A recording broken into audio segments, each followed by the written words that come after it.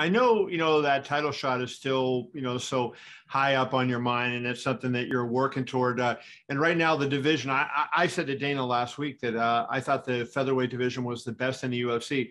How hard is it to be patient when you look, everybody above you's got to fight, right? So you're having to fight guys behind you. How hard is that when like, hey, I'm good enough to be there and get my shot, but it's so stacked at the top that it kind of slows your path down?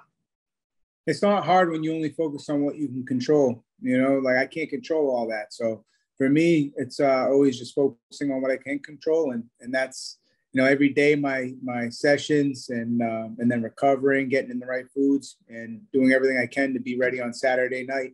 And the win over Josh Emmett just puts me one step closer.